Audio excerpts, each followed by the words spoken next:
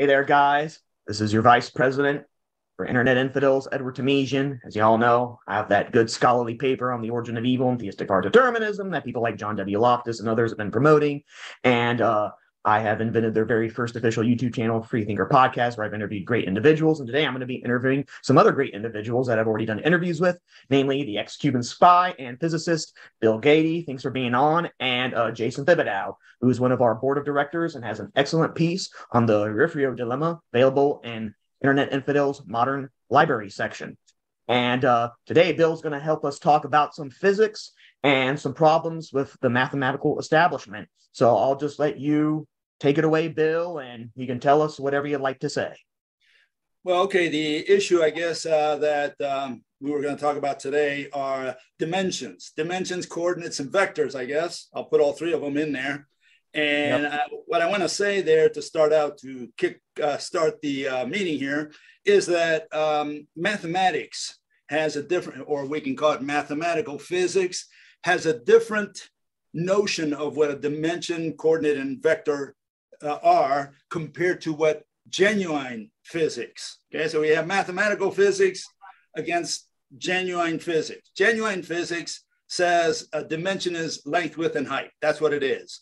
What's the definition? Well, if you take any dimension, it has two properties. It has orthogonality and it has direction. These are two qualitative parameters. Okay, it's just direction and orthogonality.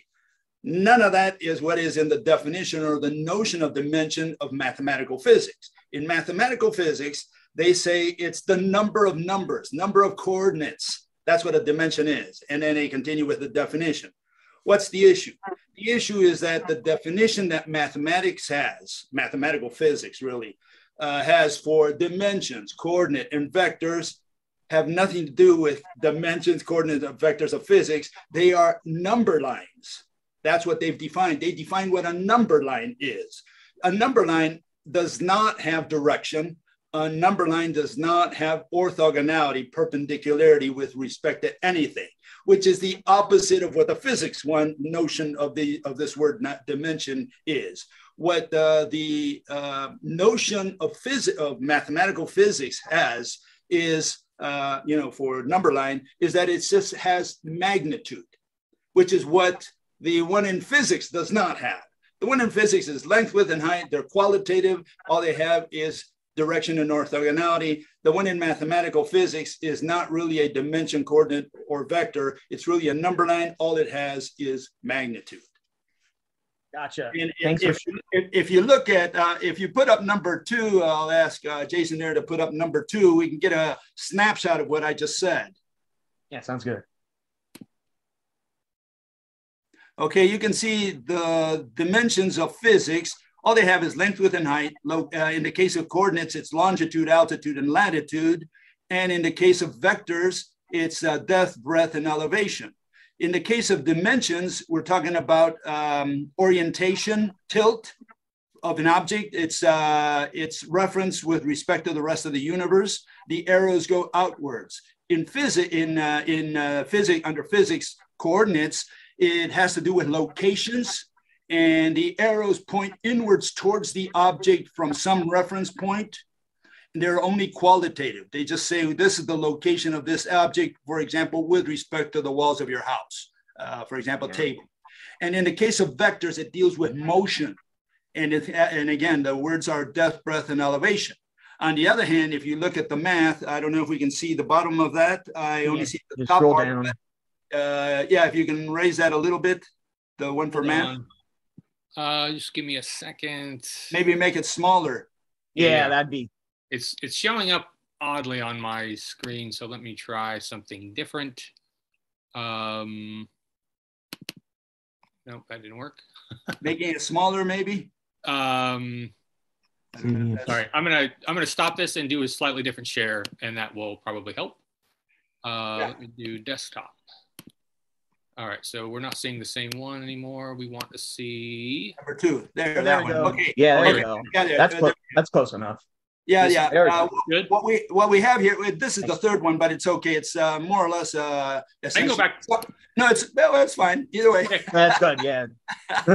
This one, anyways, tells us anyways the same thing in a little more detail. You can see that in mathematics, which are mathematical physics, really is mathematics. All they're talking about is magnitude. They are not talking about orthogonality, perpendicularity, or direction, which are qualitative notions, which is what the ones in physics have. And what the one in physics don't have is magnitude. Okay, so the ones in math have nothing to do with the ones in physics and vice versa. Why is this important? Well, because you probably heard in general relativity that time is deemed to be a dimension. In fact, it's supposed to be the fourth dimension, yeah. Okay? And what they're talking about is not a four-dimensional object such as a tesseract is supposed or allegedly supposed to be. What they're really talking about is four number lines. They're saying you need these four numbers like to locate an object within space-time. In other words, it's like a circular argument. An event is a point in space-time. How do you locate it? Well, you need four numbers. You could say it's a quadruplet, right? That you need these four numbers, which they say it's longitude, altitude, and latitude, together with time to locate an object within space-time. That's called an event. And the problem there also is, and I think maybe I can tell you which one it is. I think it's 4 or 5, the one that says event. And no, the next one down, I think. Oh, event. There you go. Yeah. Yeah. Okay. Stephen Hawking says an event is something that happens at a particular point, okay, et cetera, et cetera, et cetera. Well, a point is a location. It's a static concept. Happens is not a static concept. Happens is a verb. And so we have a verb happening at a single point in time, at a single cross-section of time, you could say, of the universal movie. So we have a problem because in order to have time or motion, you need at least 2 frames of the universal movie for something to move, for something to have time. And here they're talking about a point in time because they designate that point, in other words, time, with just one time. They can say 45 seconds.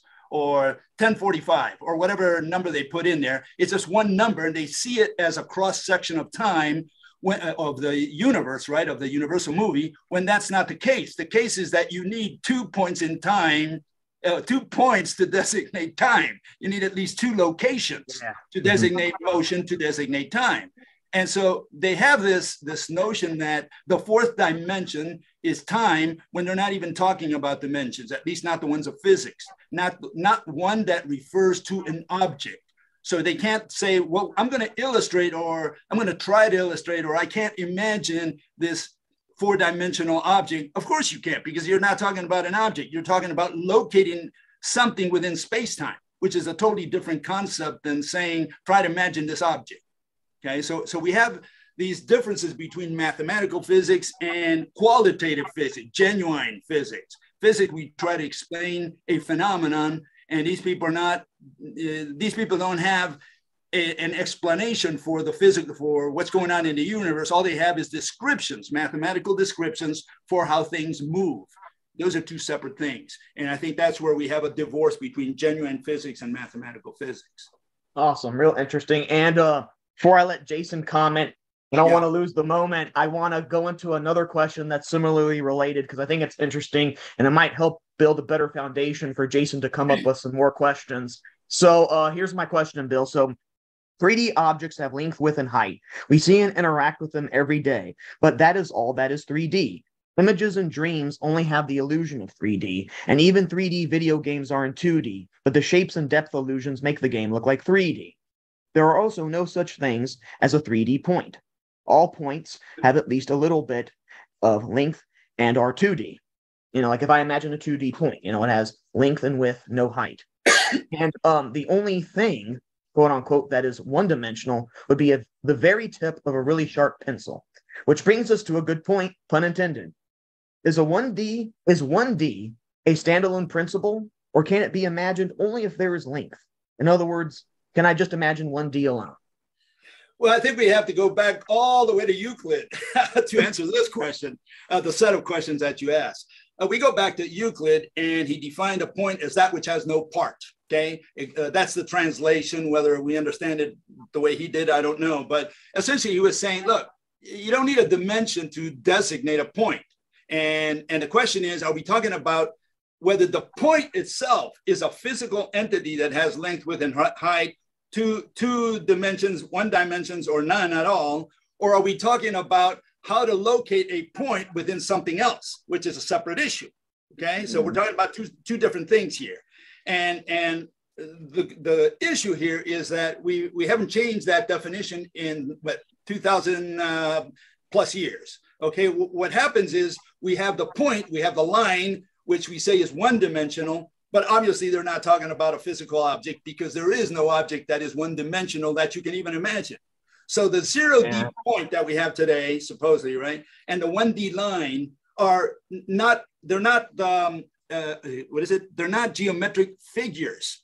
A figure is 2D or 3D. Yeah, it's not less than that, it's not more than that. You cannot have a 4-dimensional figure and you cannot have a 1 or a 0-dimensional figure. No such monster. Because what are you going to put? Just length? Well, please draw it. And whatever you draw is going to have at least 2 dimensions. Yeah, so we're going to have a problem between the architecture, the structure that we're referring to using the words length, width, and height on the one hand, and on the other, the fact that, you know, we're talking about how to locate a point somewhere. And for that, you know, I distinguish between the coordinates, because now we're talking about location, it's going to be coordinates. I distinguish between longitude, latitude, and altitude from, and I think it's number 4 there, where you'll see that we have a sphere. And they're not talking anymore about longitude, altitude, and the third one, latitude, altitude, and longitude. They're talking about radius, meridian. I'm sorry? Yeah, radius, meridian, and parallel? Yeah, and the other one was, what is it? Parallel. Yeah, parallel, meridian, and radius. These are number lines. These are number lines. The reason they can curve them is because they're not they're not really dimensions, because they lack this orthogonality as soon as you curve them. And so they calculate angles because that's what they're interested in. And they curve these coordinates. And what they're really referring to is number lines, which again have no direction. They're talking about numbers. Okay. Yeah. And so we distinguish that from the ones in physics. Okay. And so would you say that, I think I remember reading one of your You Stupid Relevist web pages on your site, and then you said, I believe that the only thing that is one-dimensional is like the very tip of a pencil. Is that correct, or what do you mean? Well, no, if I said that, I must have been joking. No, there's really nothing that is 0 or one-dimensional. Everything is either 2 or 3-dimensional, okay? Whether it's a drawing, you know, whether it's a pixel on a screen, whatever thing you can imagine, you know, we're talking about something which is, if you can image it, you're talking about these 2 or 3 dimensions. Okay, that's what I thought. Yeah, and there's nothing you can't imagine 1D alone. No, of without, course. Yeah, without a little bit of length. And like, just to give a comment, I actually talked with Jason Thibodeau about what's his name, Carl Sagan, and the Flatlander example and the problems of it. And like, even and Carl Sagan kind of admits a little bit of defeat because he's like, you know, like these little cards here that represent the Flatlanders, they have a little bit of height to them, but we'll just pretend that they don't have height. But if they didn't have height, how could you have motion? Like, how could he couldn't be moving anything, you know? And so it's like he kind of had like a false kind of starting point already, you know? And then he said, like, I can't, like, you know, there's back and forth and then there's up and down in our universe, but then there's other directions that are mutually perpendicular to that. And I can't show you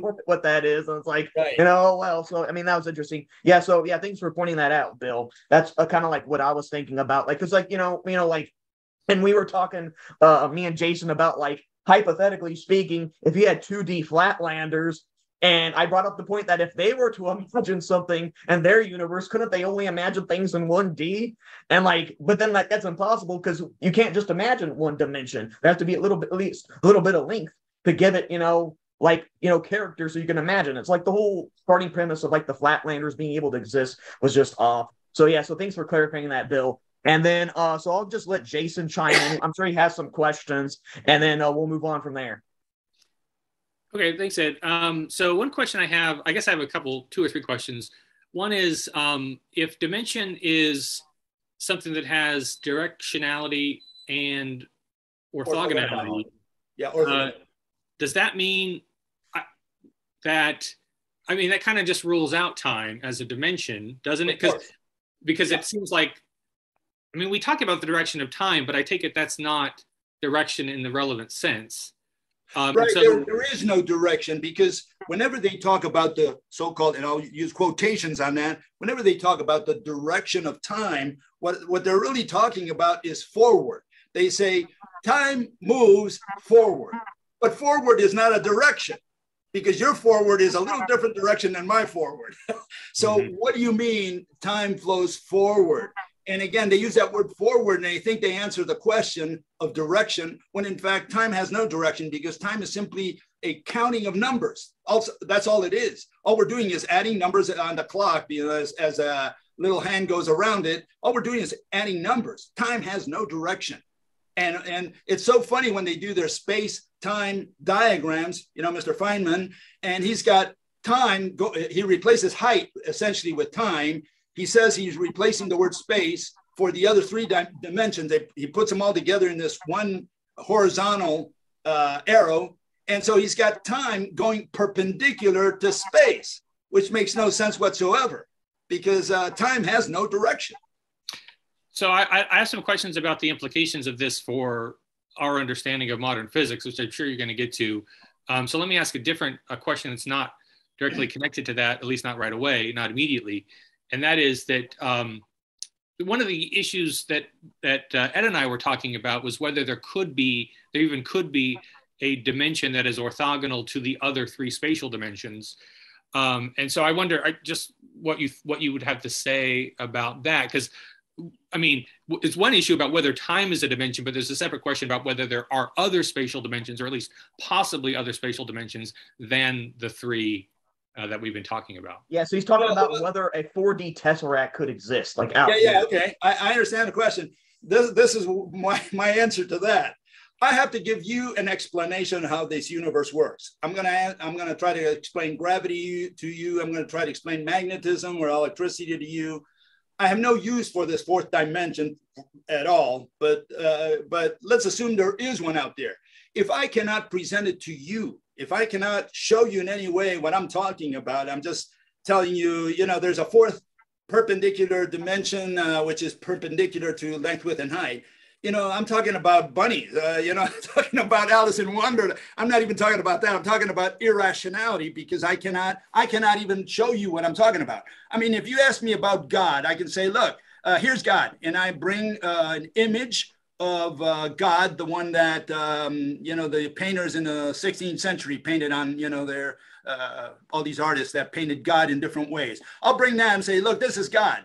Okay, that's my God, and that's the one I show you. And you say, okay, I know what you mean by God, by the word God. I cannot do this with a fourth dimension. I cannot bring you the fourth dimension and say, look, this is what I mean by the fourth dimension. What am I going to show you? Yeah. I cannot get anything that's fourth dimensional. So I could, and this is what I mean, and this is what Sagan said in that video is, yeah, I can't show you it, but I can define it. I can say that it is a dimension that is at 90 degrees to the other three. Except, yeah, but he's got a problem, Mr. Sagan here, because what he's doing, he's talking about structure.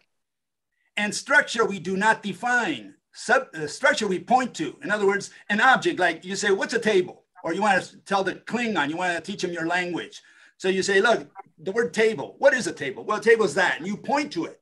And say, okay, what's a chair? That's a chair. That's a rock. That's a tree. You point and name. That's the way you present a structure.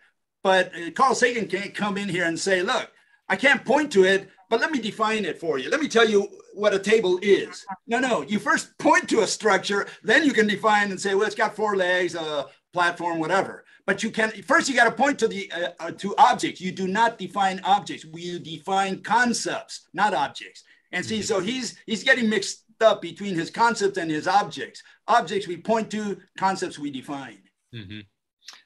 Okay, so my other questions do have to do with more related to physics.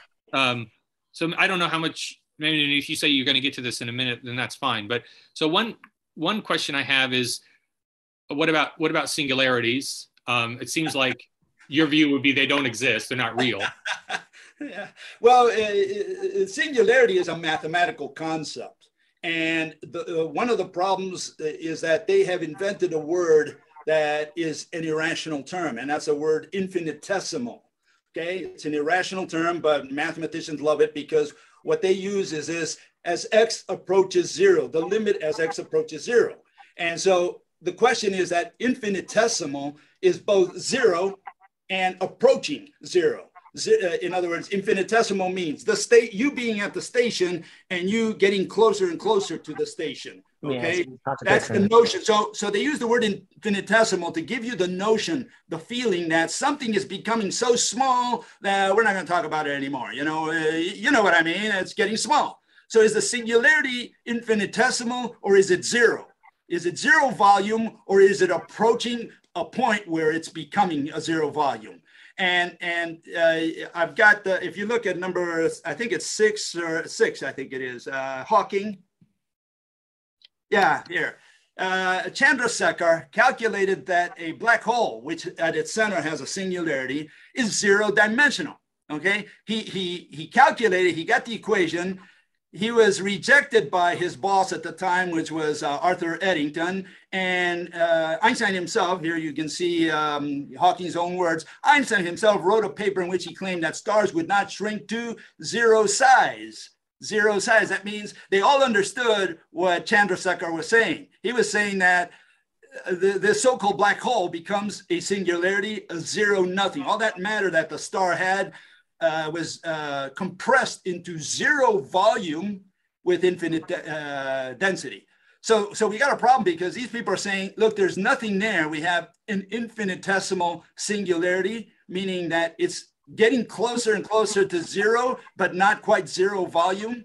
And so they play around with this. They give you the impression that there's a dot there called a singularity when there is no dot. The singularity is zero dimensional. In other words, there's nothing there.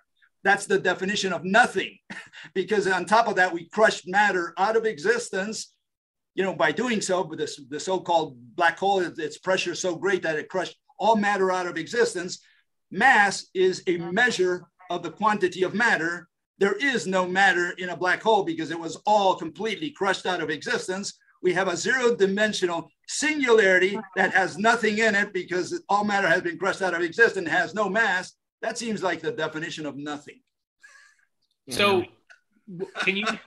so on your view, then what is going on both with black holes and also at the Big Bang? Well, first of all, I don't think there was a Big Bang. I don't think you can create it. And this can be resolved easily with just definition. We do not need to carry out any tests. We do not have to travel backward in time to find out what happened 13 billion years ago. All we have to do is define our terms. We say that an object, a thing, okay, is that which has shape. Nothing, space, is that which doesn't have shape. They are antonyms. Something is the opposite of nothing. Something that which has shape, nothing that which doesn't have shape. With those two definitions, we can easily show that you cannot convert something into nothing and you cannot morph nothing into something. So matter has always been there. There was no moment of creation. There was no singularity that started it all, with or without God, because even if we put God, you would have to explain how God created that singularity or whatever first piece of matter. You know, what is the mechanism? And if you cannot conceptualize the mechanism of something arising completely out of nothing, length, width, and height, suddenly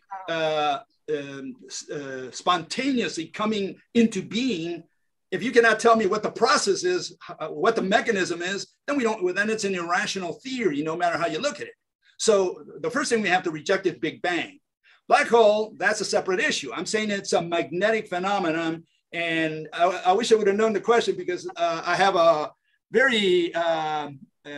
several videos, in fact, where I illustrate what is causing that phenomenon we call a black hole. And I'll just try to explain it here as best as possible. If you put a charge, okay, we'll call it a charge, in a magnetic field, okay, magnetic field is coming down, that charge, let's assume it's a ball-shaped charge, will roll around in a spiral inside that so-called magnetic field, whatever a magnetic field is. And I'm saying that's what a black hole is that phenomena is happening. When people focus and see that a star is orbiting around nothing, and they say, oh, there must be a very heavy mass in the center of that circle, of that circular motion. I'm saying what's really happening is the magnetic field of the entire galaxy is in that region, coming down on a very, remember, all stars are charged. They are all magnetic. And so I think that what's happening is the star is revolving around at great speeds around absolutely nothing, because it has this magnetic field of the entire galaxy impinging down upon it. So that's my explanation for the black hole phenomenon. There is no black hole. Is there, but okay, that's interesting, because it seems consistent with what you've said on this slide, that you could get matter extremely dense, just not infinitely dense. Correct. I mean, how much are we going to press this thing? And what kind of matter is that last bit of matter that we squash the entire universe into the size of an atom or smaller? I mean, what is that? What kind of matter is that? Right. So, but I mean, is it? I'm very ignorant of physics, but is it that? I mean, so when you were talking about black holes, you were talking about, I think, the black hole, supposed black hole, on your view, that's at the center of the galaxy, but there are also non-galactic, black holes that aren't at the center, right? There are other types of black holes. So I guess my question is, could you get matter that's so dense that it would behave in a way that is similar to the behavior? In other words, that was the matter so dense that light couldn't escape. Is that possible on your view? No, it's not possible, because according to my proposal, which I don't know if you can see this, you see that rope? Mm-hmm. Yeah. Okay. I'm saying light is a rope, has the shape of a rope. In other words, the mediator of light is a rope. It's a torsion moving along a rope in both directions. So a rope connects any two atoms in the universe. Every atom in the universe is physically connected to all others. And because of that, light always travels from one atom to the other at a different frequency, a different wavelength, but always travels from one atom to another. And with that setup, it's totally different what the mathematicians are saying, which they say, look, the universe is just a bunch of loose particles, disconnected particles, individual discrete particles. And these particles are smashed together into this thing we call a black hole. And so now we have this black hole, supposedly this object in the middle of nowhere, between two galaxies, for example. And it's got all this matter crushed into a singularity, whatever a singularity is. And it's just infinite density or almost infinite density and almost no volume. So what they're talking about is something they cannot see, they cannot touch, meaning they'll never be able to prove what they're talking about. They cannot even conceptualize it, because all they're talking about is math. They're saying there's a lot of mass in a very small area. That's essentially what their whole theory. They're saying there's a bunch of mass in a small area. It used to be a star. Now it's a little singularity, which we'll call a black hole. And anything that gets close to it, it gets sucked in. But they cannot tell you what the mechanism is. For example, if I have a singularity and I have its event horizon, which is what a black hole is, a singularity with its globular, its spherical event horizon. Okay, so let's concede the assumption. Let's say that there is such an object in the universe. Now we're going to have another star which is outside or close to that black hole. We have this star there. How, by what mechanism, physical mechanism, does the star pull matter or the entire star into the black hole? By what? I mean, does it throw a lasso? What's the physical mechanism? And they will not give you a physical mechanism. They'll just say the mass is so great that it attracts it. But see, mass is a mathematical concept. They haven't given me a mechanism of how the black hole attracted the star. If I want to attract a donkey, I put a rope around its neck and pull on it. We all understand that. But if you say, look, my mass attracts the donkey. And you say, well, by what mechanism? And we call that black magic. That's what it is, black magic. Mass did it. Okay, so where does that leave gravity? Well, gravity, again, you can conceptualize it if every atom in the universe is, I don't know, can you see my two fists here? I don't know if I'm far enough. We got it. Okay, yeah. Imagine my two fists are two atoms, okay? and they're connected by a rope, physical rope. This is a physics. This is not energy. This is not field. This is not wave. This is a rope. Okay, a pair of twined strands. Okay, so if everything in the universe is physically interconnected, if every atom is physically connected to every other atom, now we can begin to understand action at a distance, because there is no real action at a distance. The reason the Milky Way pulls on the Andromeda galaxy is because, these two things, every atom in one galaxy is connected, physically connected to every atom in the other galaxy. So now we can start, to understand action at a distance, gravity. So, that seems like a radically different. So yeah. So I have a sociological question, I guess. So are you a lone voice crying out in the wilderness, or are there others who? Well, yeah, we're 10 crazy guys, essentially. I came up with this theory in 1998, and since then, there's some people who subscribe to it. They like it. They are researching it. But obviously, this has not hit the mainstream.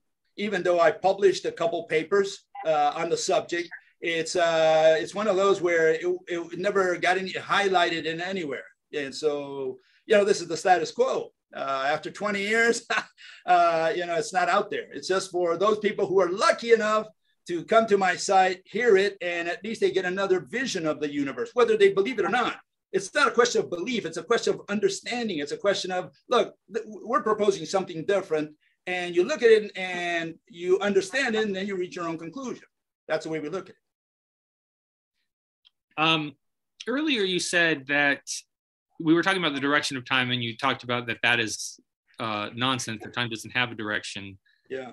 And so I guess one thought that I had about that is that would imply that any question related to that. So I take it, like, my understanding of physics is that it is an open question, and that physicists treat it as an open question. Why is it that time goes in one direction and not the other? And you're saying that's just a completely misconceived, that's not even a real question. Is that right? Let me tell you why, or one of the underlying problems with that. No one in the last 3,000 years has defined the word time. No one can tell you what time is. Some people say it's what a clock measures. They have all different notions of what time is. Nobody bothers defining it. They just say, look, let's deal with the seconds, with the minutes, with the years. And let me tell you that if one twin travels faster than the other, well, he'll have a different age than his brother, and stuff like that. In other words, they reach conclusion. They never define the word time. And so what I had to do was define the word time, even though we do not use the word time in physics. They use it in mathematical physics, not in physics. Physics, we have no use for time, but I had to define what these people were referring to. And I'm saying time is a comparison of two motions. You need memory in order to have time. Without memory, you cannot have time.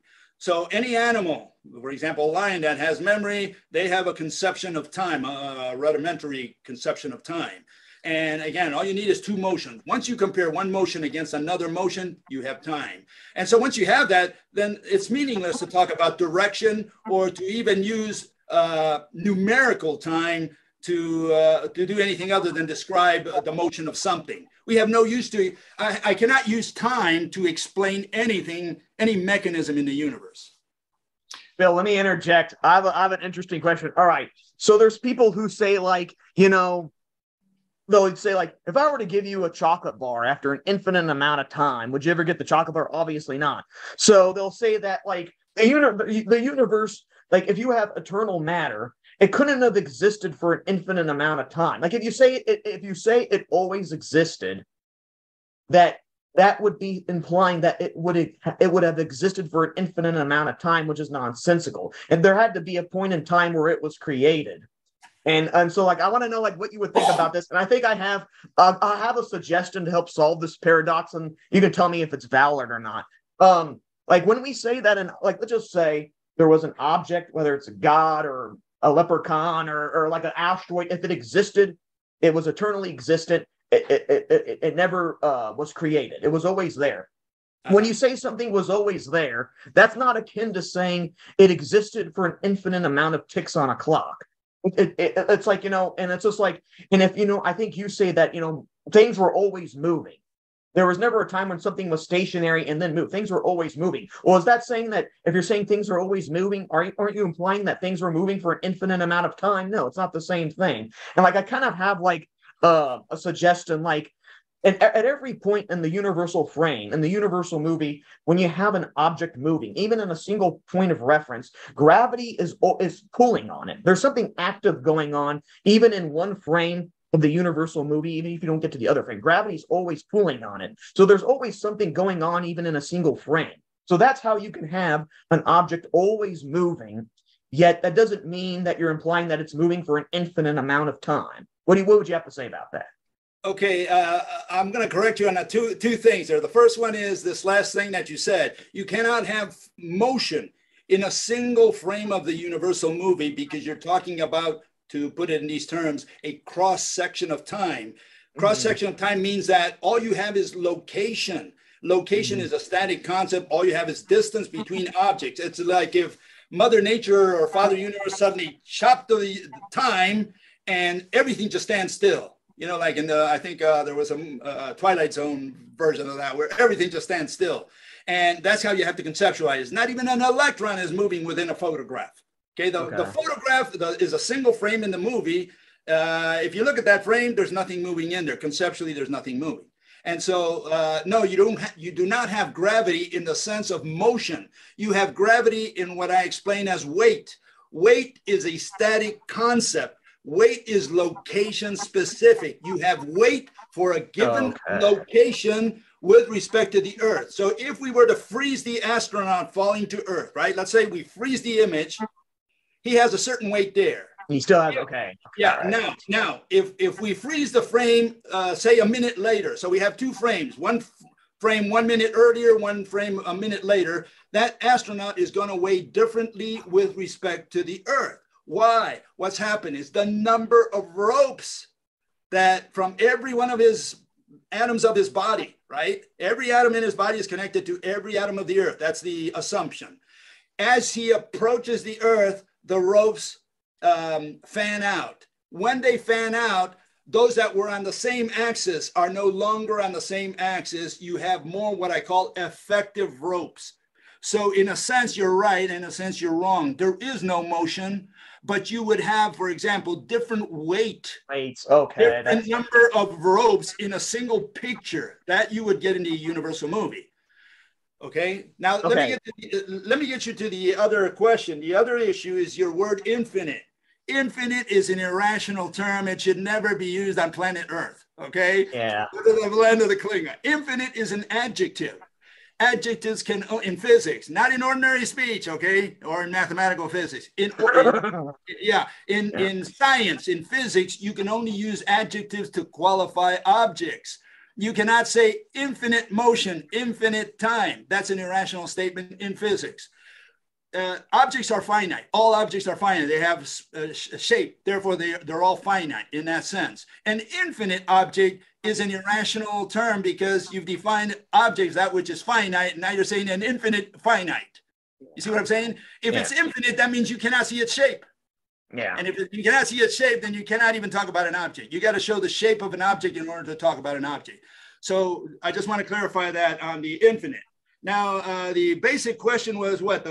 As you started out your talk there, what was the so the question is, if an object always existed, and if motion, I got it. I just had to find it.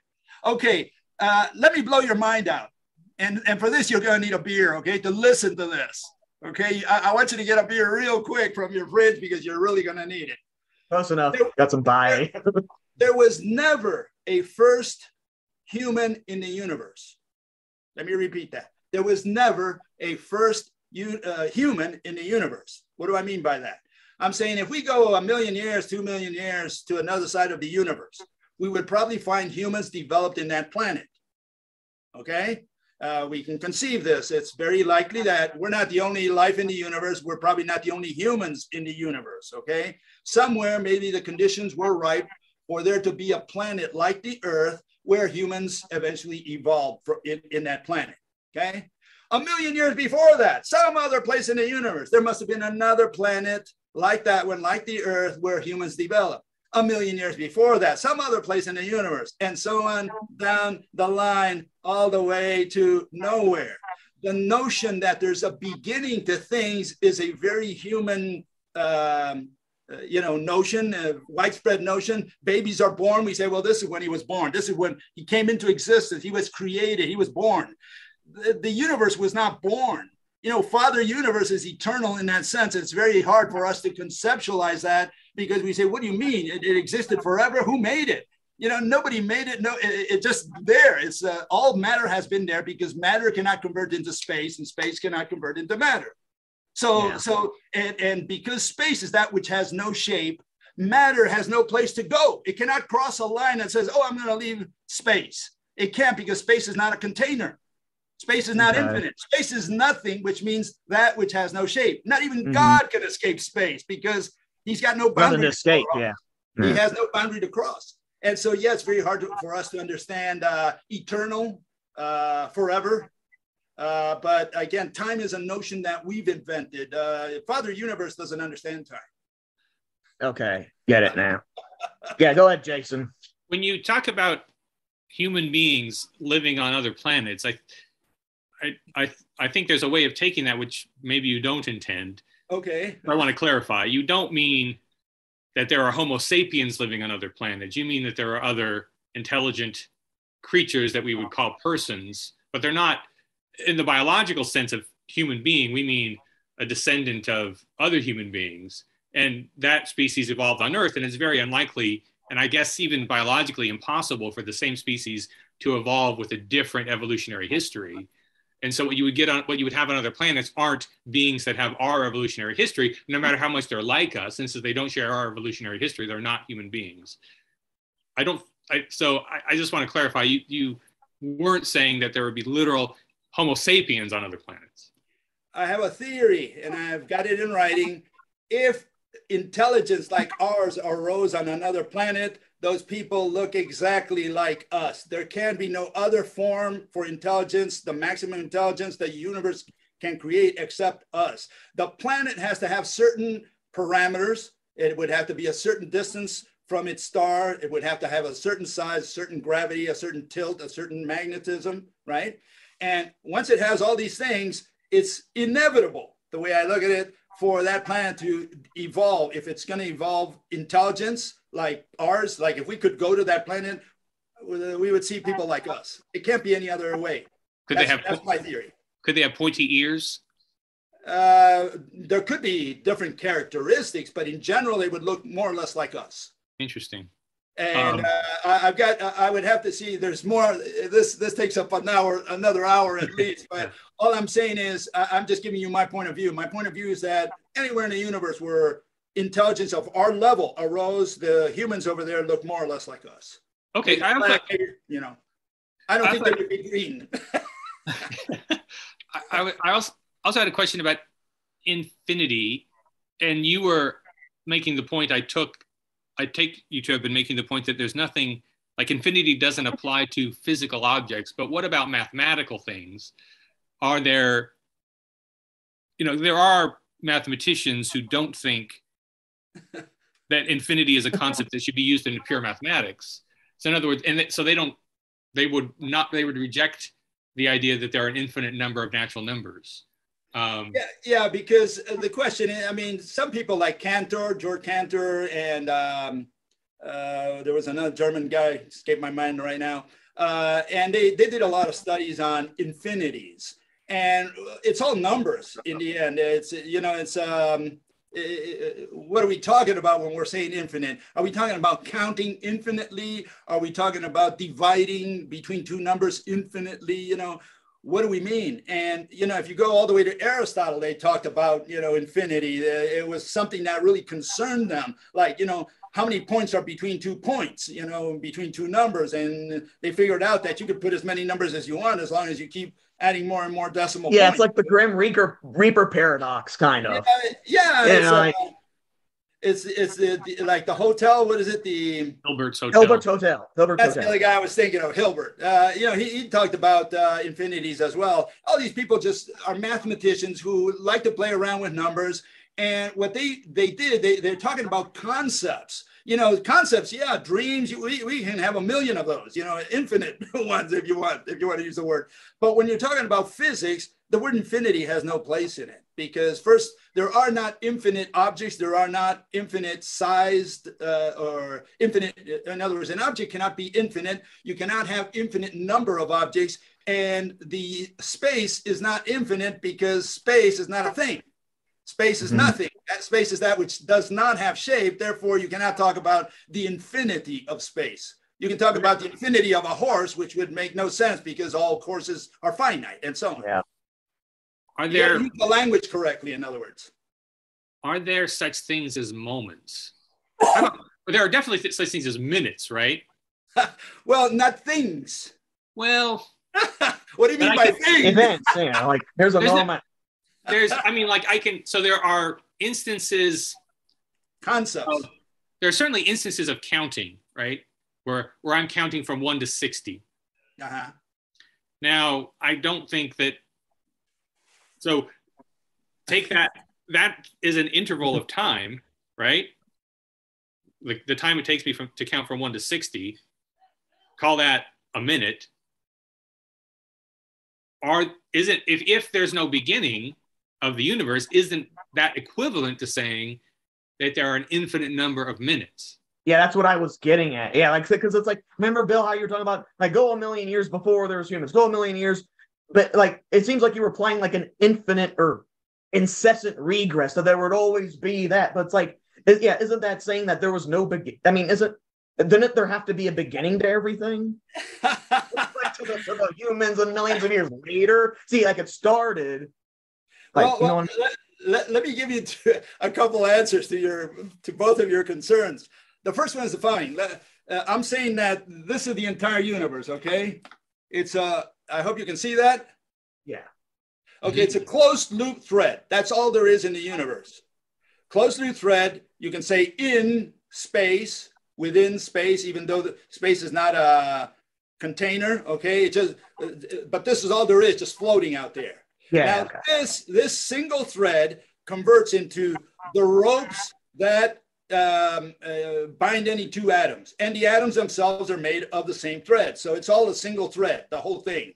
Now, and you're saying, hold on, you're saying the ropes eternally, they were always there, never created. And let me show you this. I give you this, okay, Ed. And you start here, and you begin going all around every atom in the universe, through every row, through every thread, and you're going to come back to here. Yeah. If you look at the whole thing, it's just a single object. It's just a single thread, closed loop thread. And so there is no infinity in the sense of there's only one object. The infinity is in your mind, who is doing the running around, the measuring or the experiencing by going from one end to the other. But the universe is laughing at you because saying all he did was go around a thread that's existing in the present tense, so to speak. Mm-hmm. You see what I'm saying? There's only a single object, which is this thread, and it's there. It's like it's always present. It's always in present mode. In that sense, it's always infinite in time or eternal in time. Okay. Yeah, I see what but you're it's saying. a single thread. It's like, I can have a ball in the middle of space that as long as no one touches it, maybe that ball stays there forever. And you say, well, how much time has gone by? Well, the ball doesn't know. The ball says, I'm always in the present.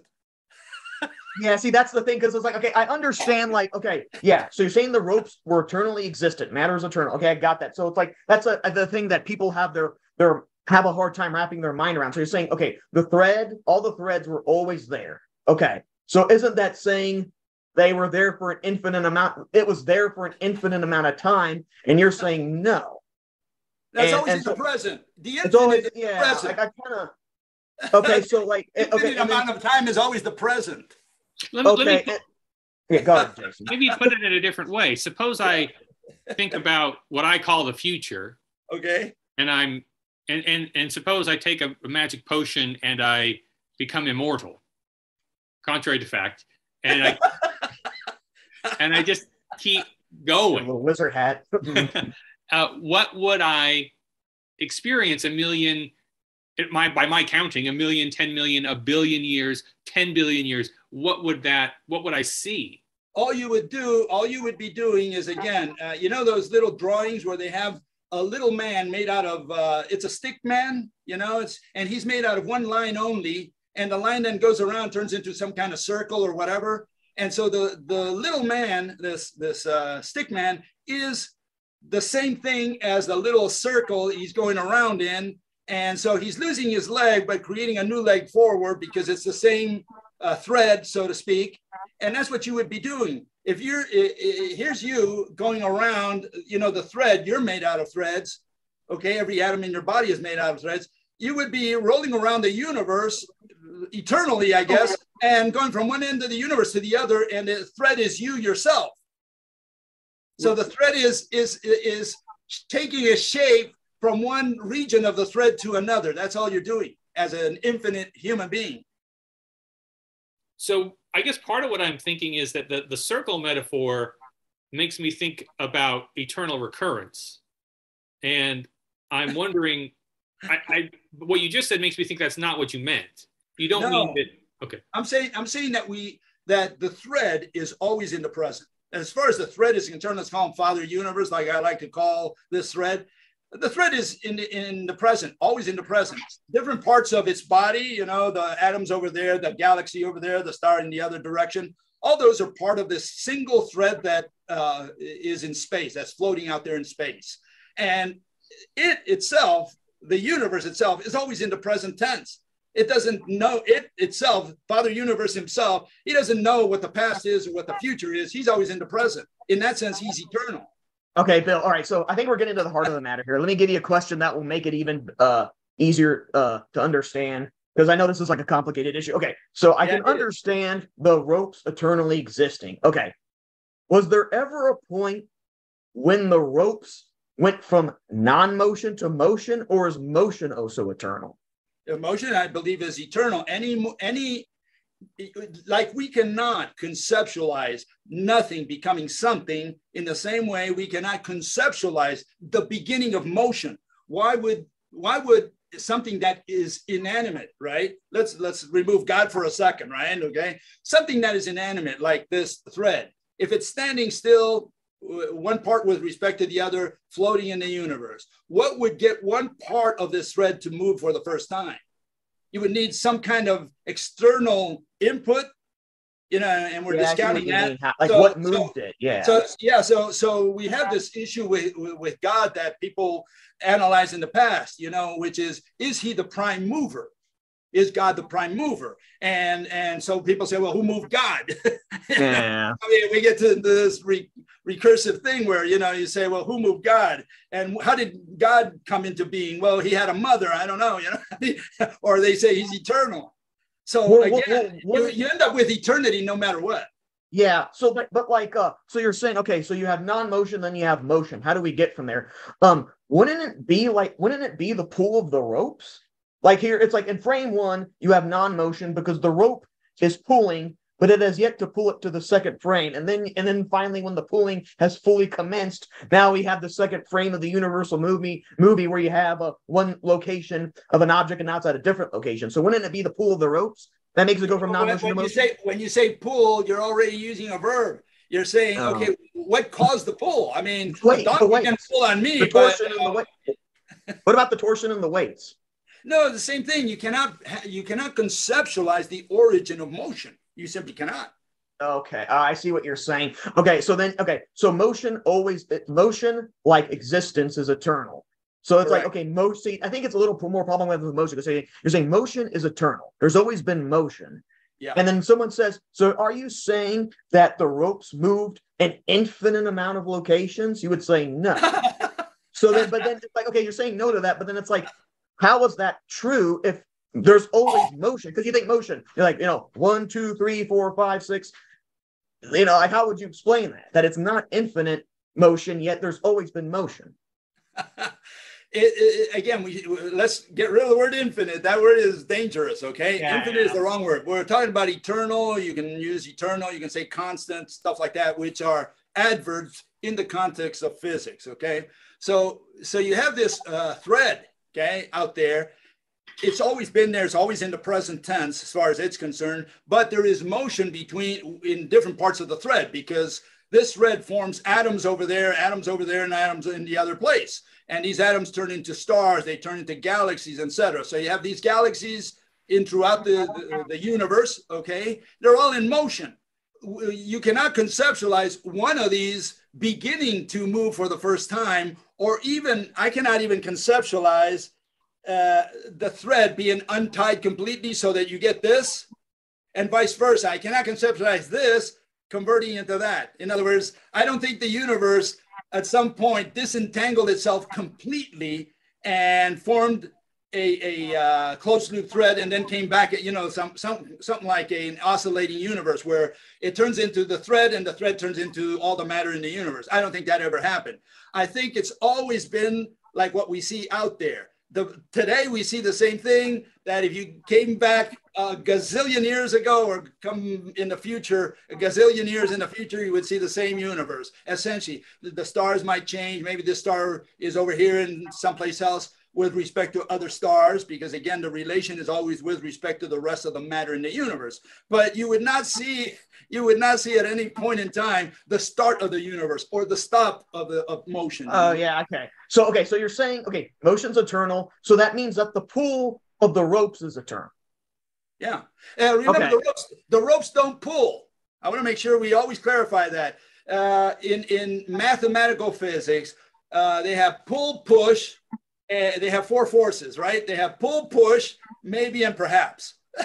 The four forces of quantum mechanics.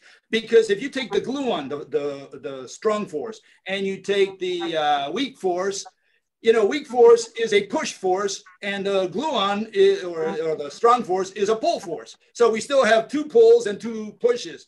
No one invented anything other than pull and push. But I invented a third push, a third force, okay, which is not a force at all. It's called tension. The rope is always under tension. It doesn't pull, it doesn't push. It always maintains the same tension between two atoms, and that tension is regulated by the velocity of light, which is... So there's tension on motion? No, what I'm saying is the tension is the 300,000 kilometers per second, which is the speed of light, is a measure of the tension on the rope. All you can do with a rope is change the number of links and make them smaller, or unwind them and make the links longer. And fewer links. Okay. Frequency times wavelength is the velocity of light, and it's a constant. And if you torque the rope more, you still have frequency times wavelength. The frequency has increased, the number of links, the length has decreased. So for a given length of rope, you're going to have fewer links, and each link is going to be longer, and vice versa. If you tighten the rope, each link is going to become smaller, and you're going to have more links. That's frequency times wavelength right there. Okay, so, but is the tension motion? No, but this is what I'm saying. Okay, let me get back to tension. So tension means the following. It means no one wins the tug of war. In the case of the word force means that someone wins the tug of war. If you push, means that you move something in some direction. If you pull, you move something in some direction. When you're under tension, it's like if you have, I'll take my magic wand here, okay? It's like if you have a stick. You have to think of it like that, like a solid stick that doesn't change. That's tension. There is no one winning the tug of war. And I'm saying that the rope is always under tension. So the rope doesn't pull. It's the atoms that might move in one direction or another. But the atoms also, because they're made out of the rope, the atoms slide along the rope. Okay, so I'm trying to see, it does this. The atom moves through the rope because it's made out of the rope.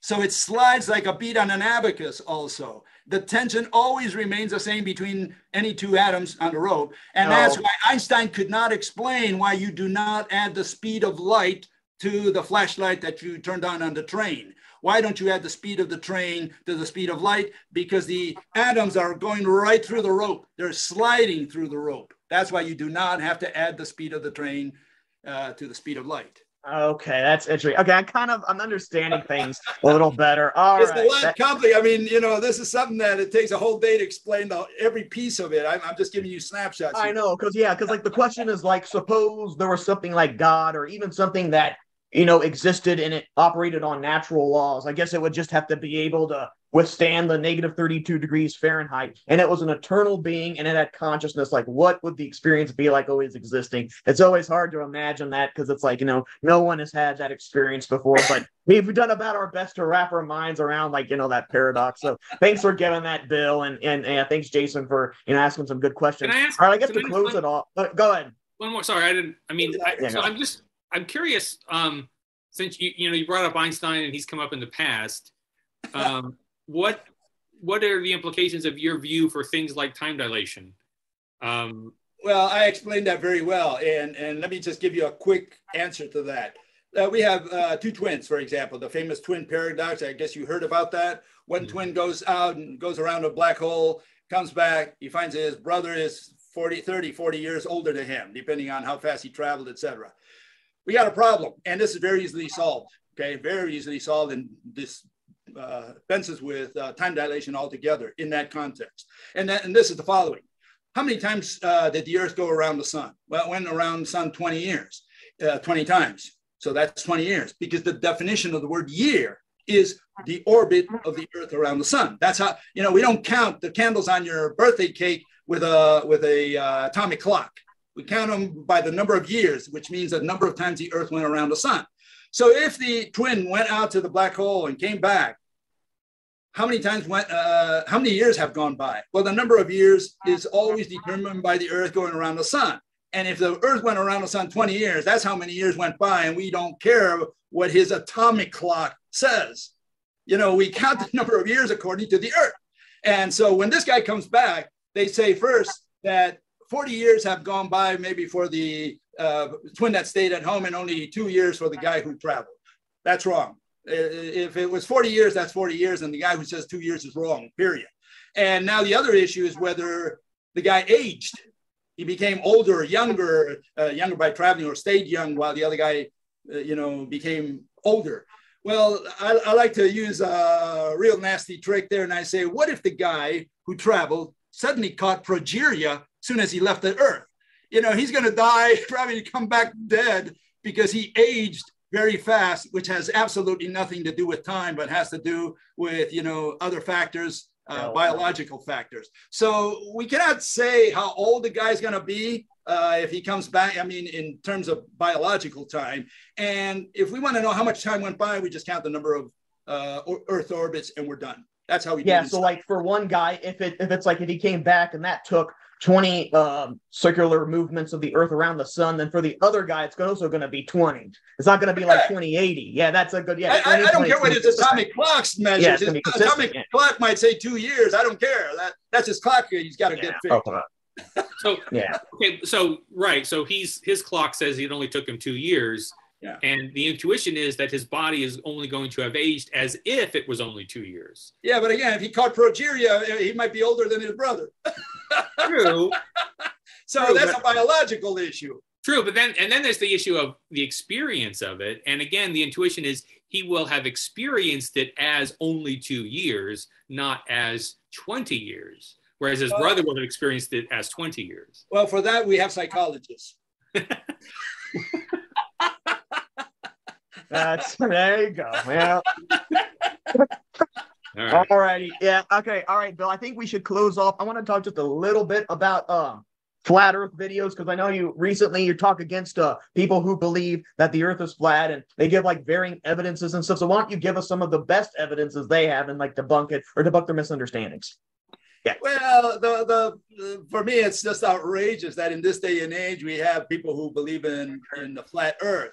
The problem with the flat earthers is, on the one hand, they criticize the establishment. They don't believe a lot of stuff of the establishment.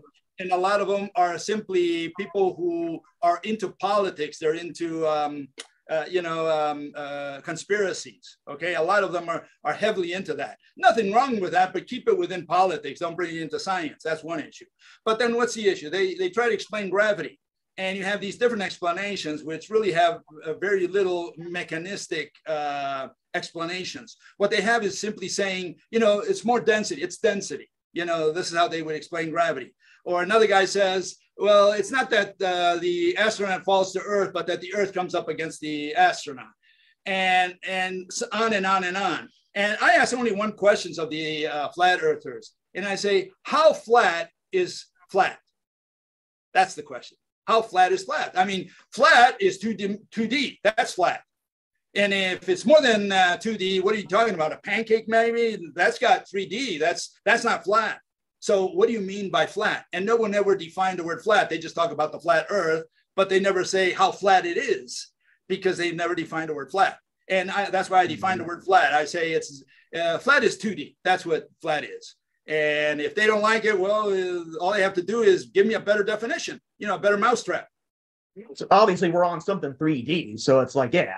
And it would have to be like the pancake. I guess they mean it's less globular and like closer to that of a pancake. Like it's not, completely flat, but it's closer to that than like the big globe, Yeah, but again, there's a lot of stuff they cannot explain in a rational way. Okay, they explain it in their minds, but they don't explain it in a rational way.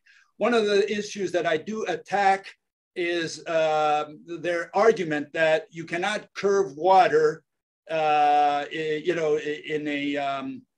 in a globular Earth. They say, look, water always stays flat. When I put water in my bathtub, it's always flat, and the rubber ducky's floating on a flat, surface, right? Okay, this is their argument. They say, so how can you curve water? How do you get the oceans to curve, assuming there's a globe, right? And with a rope model, no problem, because every atom of the water, every atom of the air is connected to the center of the Earth. So, if you look at that, that gives you a spherical object, essentially. And so water is curved very easily under the rope model. But in their case, they say, look, it's got to be flat. And I'm saying, no, it doesn't have to be flat because, they're looking at a small surface all the time. They're not looking at like from outer space. If you look at the Earth, well, then you can see it's curved. But they say, well, we never went into space, and they get into the conspiracy mode at that point. And so it's very hard to argue with people. Okay. All right. Yeah, that's interesting. All right, I guess before we tune out, I'll just let Jason come in with some final comments, and I'll just give closing statements. I was going to just say that I've heard this water can't be curved line before. I just don't even understand it. Yeah. But I mean, there's the shape that the Earth casts on the moon during the eclipse is another extremely good piece. The only thing that would cast a consistently circular shadow is a sphere. I don't know how you get a pancake to always cast a circular shadow on the moon. Anyway, but yeah, Bill, thank you for coming. I really enjoyed hearing your views and exploring that with you. I'm not sure that I understand everything as you say. This is an introduction. No one does the first day. Believe me. Yeah. But I appreciate your handling all of the questions I threw at you, and doing it in good humor, and I think you answered everything thoroughly. I mean, I still have lots of questions, but obviously next time. Yeah. Yeah, I know. That's just like the thing. He's big into like semantics, because I think there's like an issue of miscommunication, because like Bill will say like, jumping doesn't exist. And people will think like, oh, he's saying jumping doesn't exist. He's implying semantically that jumping doesn't happen, but that's not what he's saying. He's saying jumping happens. You see, we can see it, but that is not the same as saying it exists in a scientific context. Because existence, I mean, you can only, in order to use a term validly, it has to be consistently used. So if you're going to define existence as, that which is three-dimensional, or that which is three-dimensional and has location, you can't also say that it's an event. So like the best way to say it is that jumping really happens, but that's a description of existence. Jumping is not existence itself. It's a description of existence. It's all about proper semantics, So, and like that takes a long time for people to like understand, because they got to take out their like the ordinary definitions they've been used to make associations with, and that takes a long time. And then they can kind of understand what Bill's getting at, like people will sometimes use like dimensions, coordinate, and vectors like synonymously. Like Hawkins said, like, hey, the plane's a certain height above sea level, but that height's what an object has. It's a certain Elevation. Elevation. Elevation. Yeah, the elevation or altitude. elevation above the sea, not a certain height. Height's what a person has. What can be measured. So it's like that. So yeah, I think it's interesting, and it makes you see like the world and the way it should be seen. Yeah. Well, yeah. I mean, like I said, I can't claim to believe it because I don't understand all of it, and it is contrary to stuff that I've learned. So there's that issue too. But nonetheless, I did find it very interesting, and I really appreciate your coming here and telling us. You got to come to our conference the next time. Well, an excuse to go to Germany sounds. I know. I think they're thinking about doing it in Austria, in Salzburg. Okay. Either way, yeah. Yeah. All righty. Well, thank you all very much for tuning in. And in a couple of minutes, I'll have this link and I'll send it to you to share around. And you can share this on your Rational Science Facebook page, Bill. Sure, a lot of people, there's a lot on here. We cover a bunch of diverse topics, so it's like an all-in-one bundle. So I'm sure your viewers will appreciate this one. All righty, guys. Thanks a lot, and you all have a good day. That's good. Bye-bye. Yep.